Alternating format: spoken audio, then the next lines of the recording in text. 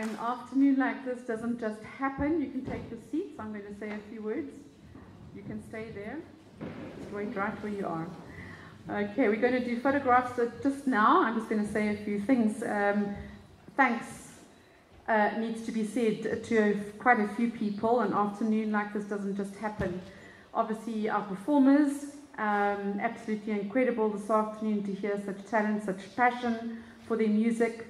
To the teachers who've prepared them and guided them to this place today, for your input into their lives, your coaching, your mentoring, your teaching, thank you very much. And to the parents and the families of these musicians who also need to support them and help them in all the ways possible to get them to today. Thank you to all of you.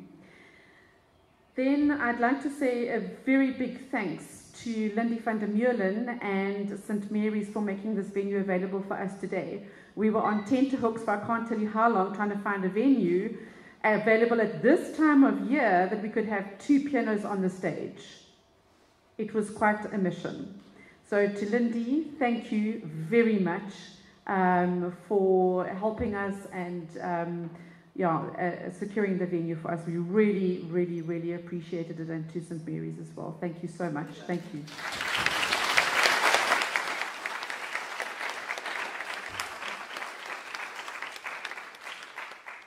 Then I'd also like to say very, very big thanks to the KZN Performing Arts Trust, who have provided some funding towards this afternoon's concert. We don't just put on concerts like this for free, gratis, and for nothing.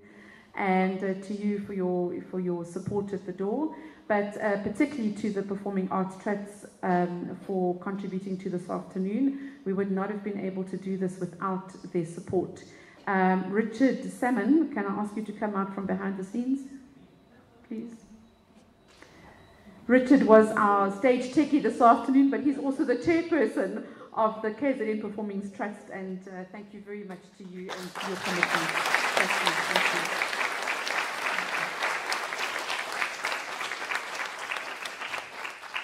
Then to the SASMT committee who helped put this all together. There was an audition panel, selection panel, organizing committee, and everybody pulled together to do their thing that helped make this come together this afternoon. Thank you to all of you. Thank you to Graham for doing the video, and in time you'll be able to see the concert on YouTube. Then,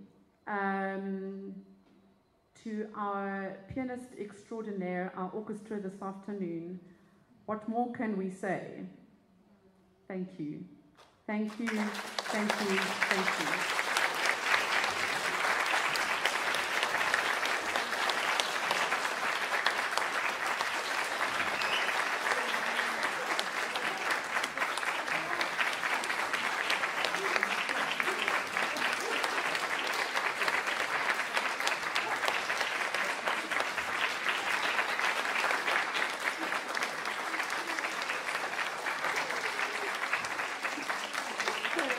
Andrew has a bit of a sweet tooth, because that's a lemon meringue pie to go home tonight to replenish his energy reserves.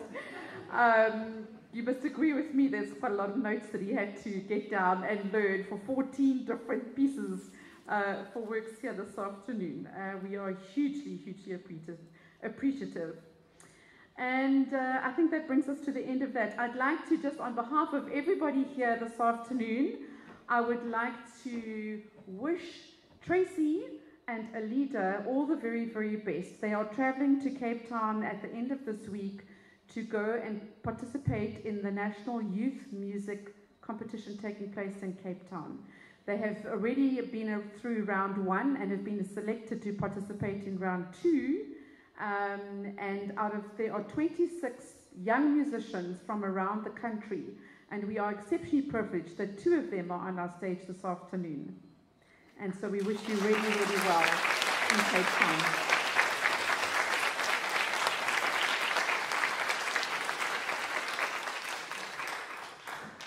Which leaves one more person to be thanked, and that is Tanya. Without her, this would not have happened.